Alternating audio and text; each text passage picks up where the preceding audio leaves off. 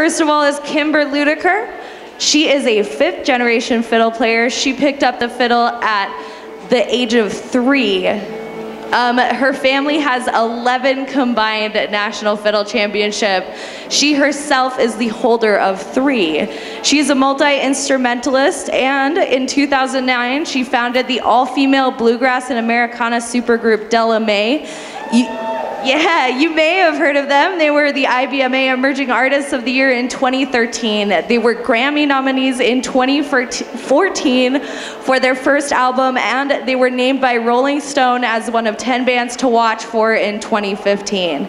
She's performed on stage with many artists, including the Black Lilies, Dierks Bentley, Ed Helms, Peter Rowan, Mark O'Connor, Alison Krauss, Jim Lauderdale, and many more. Everyone, welcome to the stage our first judge, Kimber Ludiker.